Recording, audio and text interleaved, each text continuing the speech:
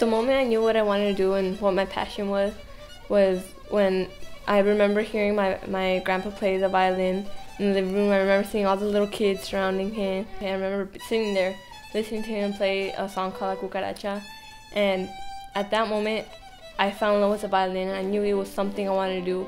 I knew like I wanted it to be a part of my life, and that I wanted to do that my whole life.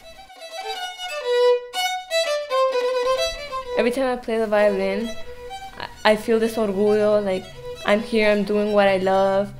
My dream has came true because that's what I wanted to do, and now my world revolves around the violin, mariachi, and I do it like 24/7. I've been playing for 4 years now, and every time I play, I know my grandpa has been living through my music.